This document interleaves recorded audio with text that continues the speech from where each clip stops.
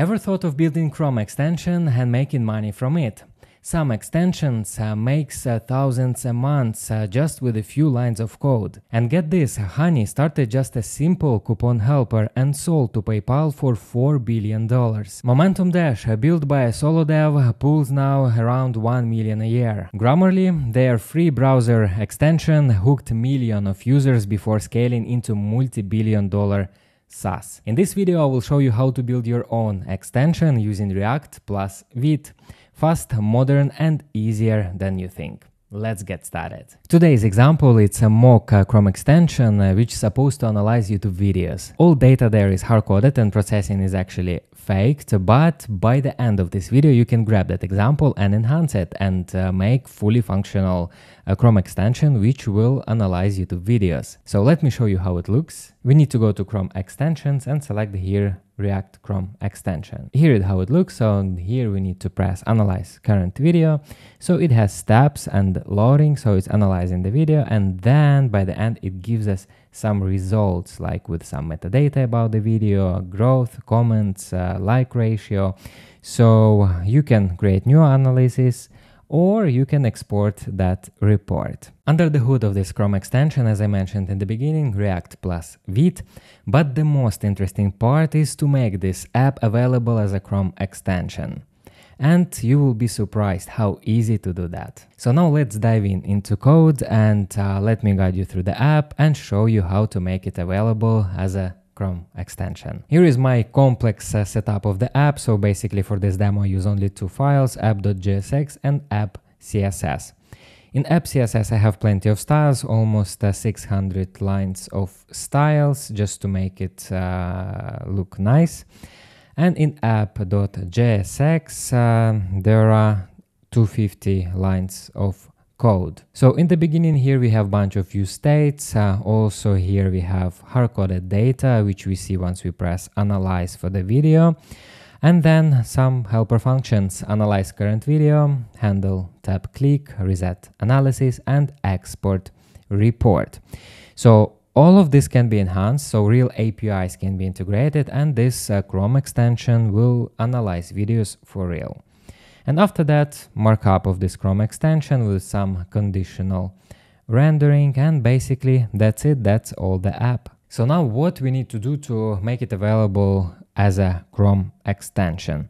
So for that, first of all, we need to install some dependency.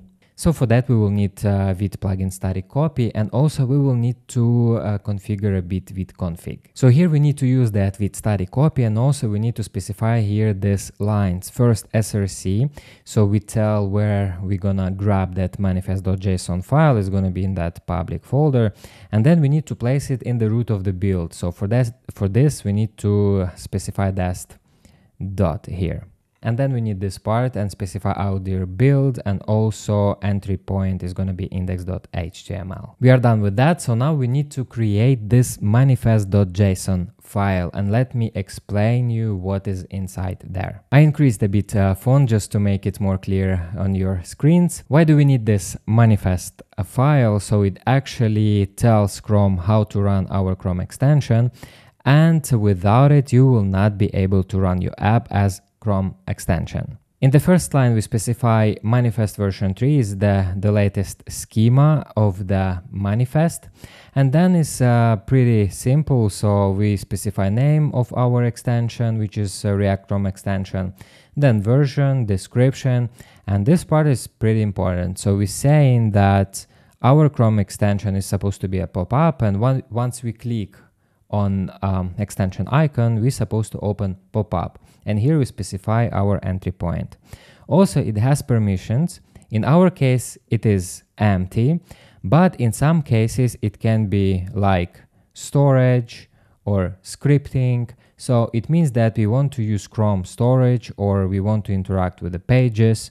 So there are a bunch of configurations, but in our case, since we have hard-coded application, we don't need any permissions. But I will suggest you to explore this part because you can achieve very interesting things with the Chrome and Chrome extensions. So basically that's it. Setup is ready. Now we need to build the app and then drop our build to Chrome and create the Chrome extension. In Chrome browser, you need to go to extensions, and here you need to enable that developer mode. Then you need to select this load unpacked, and then you need to select the build of your app. Okay, it is loaded. So here we have title and description of our Chrome extension. So now let's try to open it. Let's click extensions, and here is it. Let's click it, and here is it. Was it simple? What do you think? And guys, if you want to get that code of this extension, so just text me in the comments and I will send you a code, and you kickstart from there and finalize this YouTube video analyzer. Now with these simple steps, you can convert your React applications into Chrome extensions, and actually it's a huge benefit. Why? Because Chrome extensions equal distribution hack. Extensions ride on top of Chrome's massive user database. Depending on dataset, Chrome sits around on 2/3 of global browser share, meaning your extension icon could be in front of most of the internet. With a simple Chrome extension setup like this, you already halfway of building something amazing.